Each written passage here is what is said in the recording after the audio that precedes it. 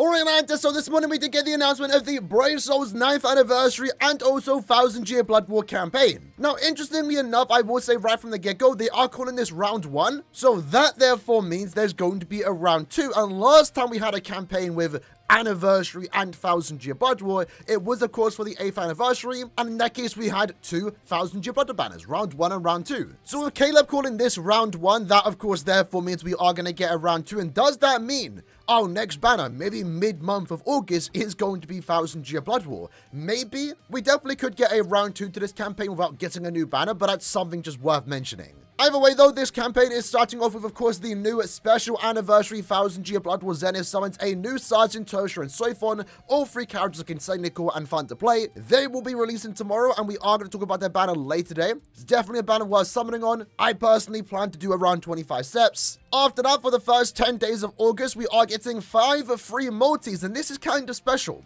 Instead of just having premium and also seasonal characters, which is what we usually get for free multis, this one is for Brave battle-specific characters, and finally, we're getting free multis that include 1000-year Blood War characters. In this case, believe it or not, the character list is actually quite small, so there's actually a decent chance that you get something good, most importantly, of course, the 1000-year Blood War Yamamoto. I will be honest, as cool as this is, and I would love to see them doing more of this, I actually really do like it. Most of the filler pool here is quite mediocre. I mean, most of these characters aren't really that relevant in Brave battles. It's mainly the top 5 characters, to be fair, which then again, that's half the pool. But if you are a new account trying to get into Brave battles, there's a pretty decent chance you get something good here, to be honest. At least enough to potentially make a team in Brave battles. We are only getting 5 multis, 1 multi a day, with step 5 guaranteeing you a 5-star character. Pretty cool stuff. Would love to see more of that. And lucky for us, we are getting more of that, because in this case, we have 5 more free multis, guaranteeing us another 5-star on the final multi. In this case, characters for epic raids. And this pool of characters, I will be honest, is even better. Like, every character here has value. At worst, you're going to be getting a Linkshot Farmer, which isn't even that bad.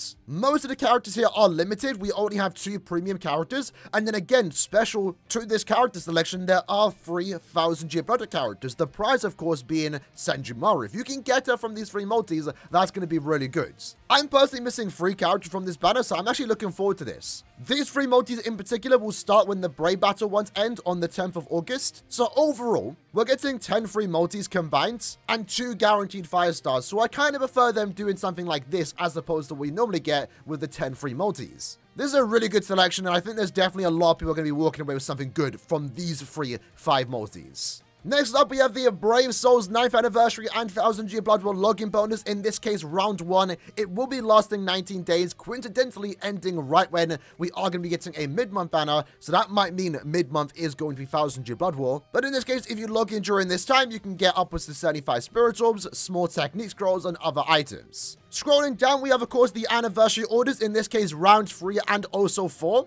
Now, these are obviously special because what we are seeing here is that we are getting another choose a 5-star summon ticket, in this case for a bunch of technique characters. Below that, we have round 4, and in this case, it's giving us a speed 5-star summon ticket. At this point in time, including these 2, we've gotten 4 attribute 5-star summon tickets, so we are going to get 1 more. I believe in this case, it's going to be a mind one, because I believe we've gotten power, heart, technique, speed. Now we're just waiting for a mind one, but also keep in mind you also can get golden hammers here, so more items to evolve your accessories to 5-star plus. Below that, we have Heart of Wolf point event. This is going to be a normal point event, nothing too special with this one. But if you are wondering, all anniversary characters here are going to be bonuses, including, of course, Mugetsu Ichigo. That was told to us at the end of June that he was going to be a bonus for multiple weeks. In this case, for this point event, and also the next point event. So, if you pulled Mugetsu, you already have a +3 lottery bonus. And if you pulled on part 1, again, you probably also have max bonuses for this point event. After that, though, we have the new 9th anniversary Sankamon Tower. Of course, Tier 1 already started, but Tier 2 is beginning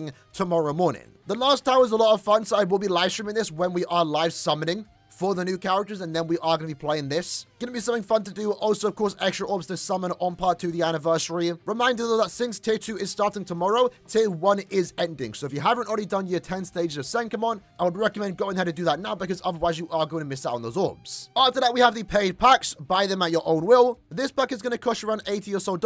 These are the standout characters. It is pick 5 characters to get 1 of the 5 you did pick. Then we have the anniversary pack 2. This one's going to cost you around $25 with a 40% chance to get any of these characters here. Then after that, we have another pack, in this case, the event support pack. This one more so guarantees you a bonus in the point event, only a +1 bonus, but I will say, if there's any pack to buy on Brave Souls, it is going to be this, because this costs around $10 or so, and if you can guarantee yourself a new character, it's one of these free randomly. They are resurrectable, so you're getting like 250 plus orbs for around $10 or so.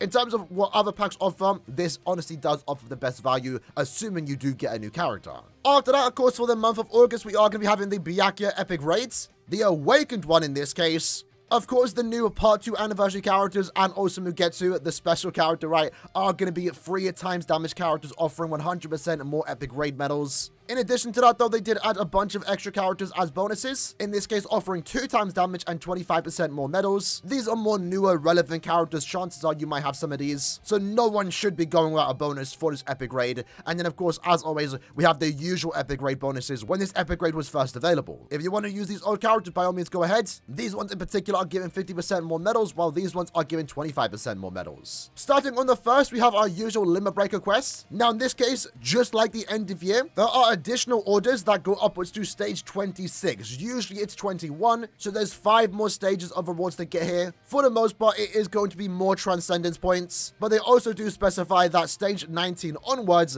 it is going to be tougher than usual. So this one might be a bit difficult, I will be honest. And the rules themselves do want you to use slot 1, the brand new 1000-year Blood War Soifon, slot 2, the new 1000-year Blood War Toshiro, and then slot 3, best in slot, is going to be the new 1000-year Blood War 9th anniversary Gremmy. If you have all 3 of those characters, you're going to absolutely dominate through this quest. It's going to be a lot of fun, a really cool team. But since this is anniversary, you are getting more rewards. How many more rewards? We'll have to find out when the event does drop. But overall, it's going to be more transcendence points. After that, we have another set of nightmare difficult guild quests. So if you can beat these overall more orbs, right? Now, in this case, for this particular week, it is going to be merely human guild quests and also range no affiliation guild quests. So relatively easy guild quest weeks, I will be honest. Of course, if you do pull Toshiro and also Soifon, they are going to excel in this particular quest. That's where they are designed for. But I think most people that have been playing this game should already have good enough teams to beat this. Keep in mind, the HP is not going to be the same as the Nightmare quest that we got last week for part 1 of the anniversary with Kenpachi and Gremmy. This is going to be a usual Nightmare guild quest. In fact, from the data mines that we have right now, it's actually going to be easier since the defense stats are a lot lower. So most people should be able to get the 150 orbs from this week of guild quests. Then below that, we have Rukia Special Training. Good place to get EXP if you are a new player.